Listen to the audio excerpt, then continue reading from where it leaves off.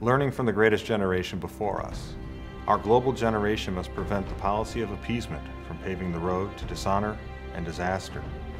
Now, in abandoning strategic missile defense in Poland and the Czech Republic, at the very time rogue regimes intensify their quest for weapons of mass destruction and the means to rain them upon millions of innocent people, we witness freedom retreating in a world redolent with threats. The beguiling ignorance of history manifested during the President's global apology tour foreshadowed a pattern of appeasement, the consequences of which are clear to our allies and to our enemies.